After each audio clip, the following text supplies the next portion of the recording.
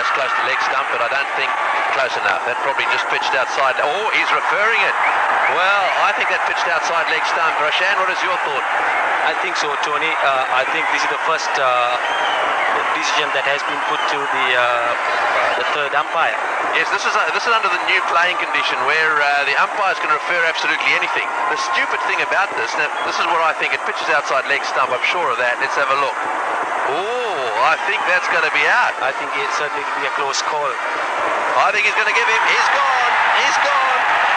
Boy, what a big one this is. Well, that's the first decision we've seen made by an umpire. Now, I suppose that would have gone the other way had he not had this facility available to him.